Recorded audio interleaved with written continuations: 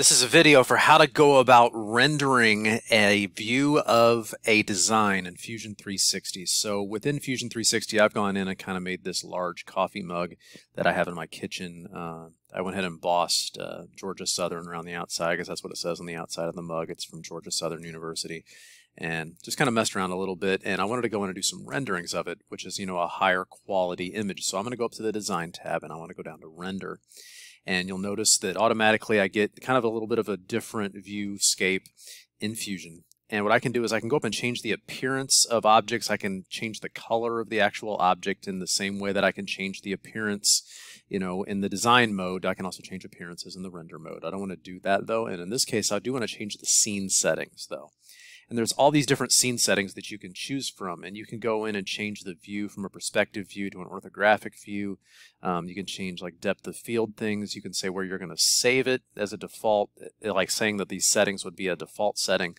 But what I want to do just for the sake of the video is just change the environment library, and there's all these different ways that you can set up lighting on the object. So if I just wanted cool light on it, you can see I'm in a current environment of cool light. I can drag out and have something known as grid light. There's all these different light settings that appear, and you can find one that you like. There's different libraries you can choose from. You can kind of create your own, but these are the default ones placed. I can have this coffee mug sitting out in the middle of nowhere, but I have to download these separately, so those are a little bit different, but these are the ones that are preloaded. I'm just going to choose cool light for what I have going on here, and I'm going to go to close. And once I'm ready and I want to render, I can choose, where I want the image to be captured. I can capture just this image right here, and I can say OK and save just the file of that captured image there. Or, I can do other things. So, I can choose the option to save it to my computer wherever I want to save it, and say, I want to go to desktop and save it here. And I can do different things with how I choose to save just an image of itself. But if I go into render and I want to have this render up in the cloud, I can choose a cloud rendering or a local rendering. And for the sake of the video, I'm just going to do a cloud rendering. There's all these different settings they have set up for if you're going to do an image for your website, a phone, you're going to print it out. I'm just going to stay in custom. I'm going to obviously let you, the user, go through and choose whatever settings that you want.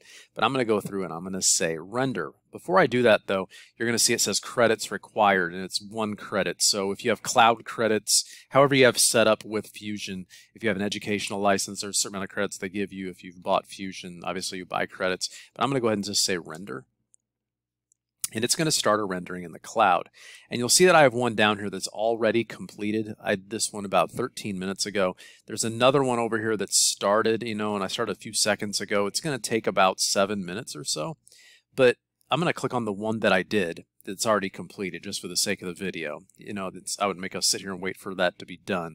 And I can go through and I can actually, turntable around the object if I want to, and I can render a, kind of a rotation of it, of just that rendering if I want.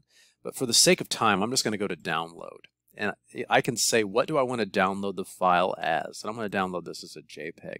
And automatically it's going to come up and it's going to ask me where I want to save it. And I'm just going to save it to my desktop, wherever, and just have it saved. So if you're doing this just for a basic, object that you want to view and have turned into, let's say, an assignment, or you're trying to, export an image that you can send to somebody, like, look at what I made, look at our design.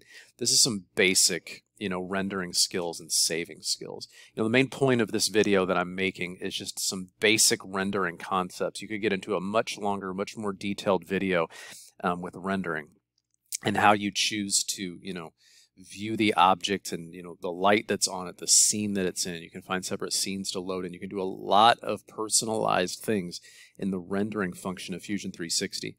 But I just wanted to create a basic video that showed you the basic outline and concepts and where everything is for rendering in Fusion 360. So this has been a video for how to go about a basic rendering in Fusion 360.